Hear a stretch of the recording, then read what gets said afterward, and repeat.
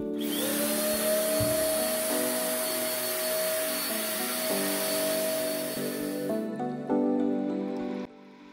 guys, welcome back to my channel. Today I'll be renovating this closet.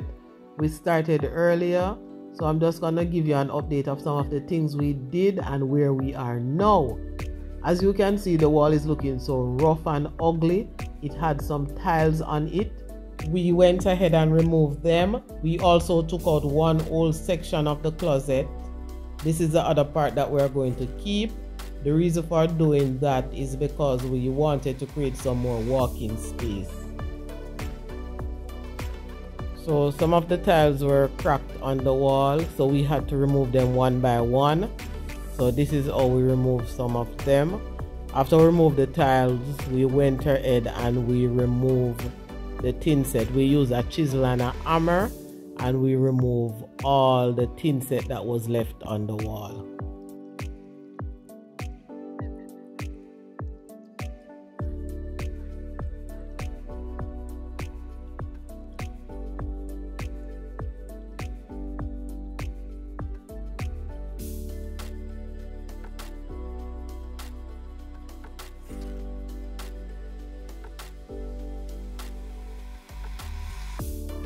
This is how the wall turned out after the tin set have been removed. The portion of the closet that we took out earlier was on the right side here. So as you can see, it is a little bit more spacious. All the drawers were on this side also. So I'm going to incorporate some of them on the left side.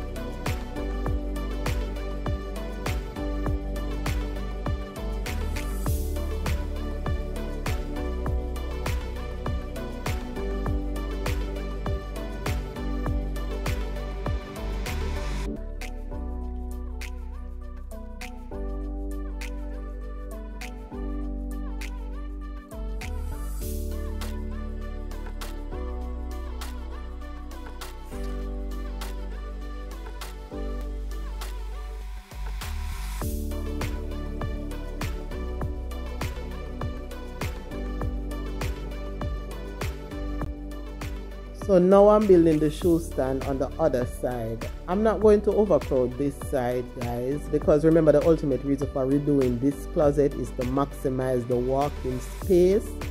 So now I'm creating the shoe stand beside the chest of drawers. So initially I was planning to put back the chest of drawers. Also, I went further and I added a handbag display stand beside the chest of drawers. And this is where I stopped. I didn't go any further. So this is an open space, adequate amount of walk-in space for 2 to 3 persons.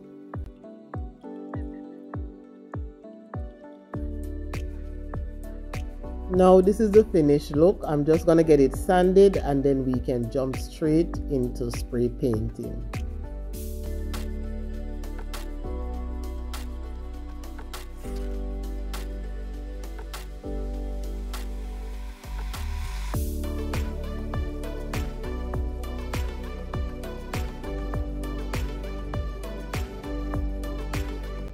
I'm just using white industrial enamel paint. I'm adding some thinner to thin down the paint so that it can easily pass through the spray gun.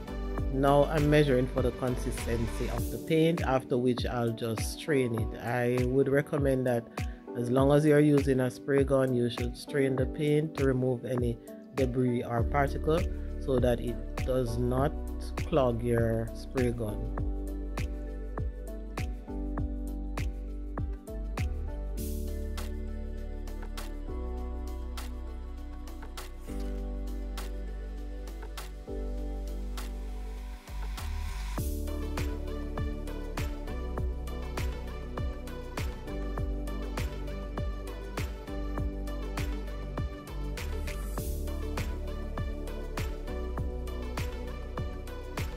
I sprayed half of the closet and I left my partner to spray the other half. I could not manage to complete the whole closet, you know, it was too small and claustrophobic for me. So now I'm working on the drawers and I am hand painting them.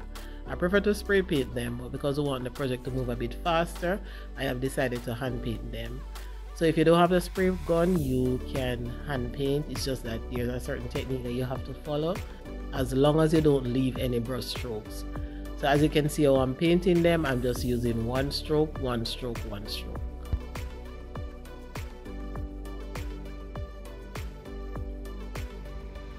The closet has been completed, guys. This is the finished look. So bright and beautiful, guys. I love it. I love the outcome. The white gives it a total transformation. It's so lovely. It feels so spacious and airy, even though it's a small walk-in closet measuring 14 by 5 feet. The section that we took out gives it a lot more room to walk and breathe in. So now we're going to add some glass shelves and we're going to put back everything that was in it, and I'm going to show you what it looks like after it has been styled.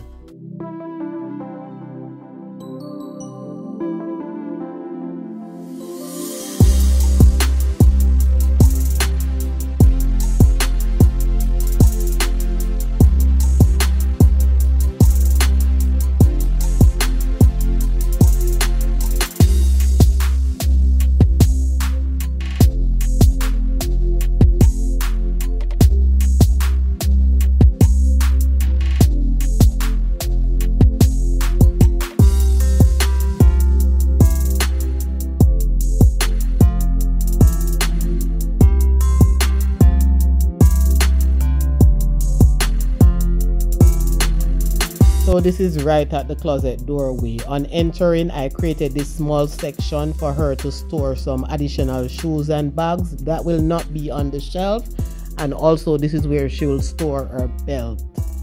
I also used the Cricut to create these two wall signs. They'll be framed later on. Up top we have the storage baskets on the right and suitcases and comforters on the left. Now this is where I have all our pants and shorts in one section. Short shorts, mid-length pants, short suits, romper, pantsuit, everything in pants except jumpsuit. At the bottom here I have skirts, short skirt, long skirt, skirt suits.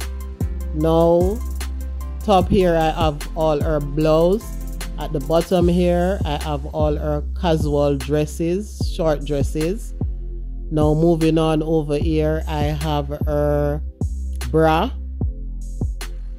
tights and her underwear, and I have a little shelf up top, you know, she can rest any stuff on it. It's a glass shelf. At the bottom here we have her crop tops, short t-shirts and other short blouse. And in these drawers we just have some everyday wear, you know, just everyday jeans wear like work. At this section now we have all our long dresses, mid-length dresses, you know. Some of these are the dress she'll wear when she's going out. Right here I have a Vogue sign that I created. On this section we have her shoes. I created these glass shelves, and these are some additional shoes at the bottom. In this section I placed all our shades and our eyeglasses. I placed them on an eyeglass stand. Also we have all our perfume right here. I placed them in different trays. And also below that we have our jewelry. So this is our chest of drawers. So in the top drawer we have our everyday casual wear. Then in the other drawer we have our nightwear. And then the other drawers going down we have swimwear, laundry, scarves and socks. Now this is our bag display stand. I bought some glass and I created about 4 shelves. We also add some of her jewelry in one section because she has a jewelry box. And now so we have additional bags going down. And as I mentioned before, I created these wall signs for her. They will be framed later on. Also, this is a hang bar. So this is the part of the wardrobe I like the most. This bar is to hang her clothes that she has picked out to wear. So when she's picking out her clothes, she can hang them here instead of throwing them all over the closet. So also these baskets are for additional storage. Some of them are seasonal wear in them, and they are labeled, and the label can be changed. These are her suitcases and some comforters. And in the middle here, I added a mirror, even though the mirror is on the door. And I also added a little stool below the mirror near to the shoe stand so that she can sit down and put on her shoes. So guys, that's it for now. If you enjoyed this video, do remember to leave a thumbs up. Remember to subscribe if you have not. I'll leave my Amazon associate link for all the tools that I use, all the material and all the organizers, such as the storage boxes, the jewelry holder, the underwear holder, the drawer divider, everything that I'll use. I'll link them in the description down below. Thank you for watching. Bye. I'll see you in the next one.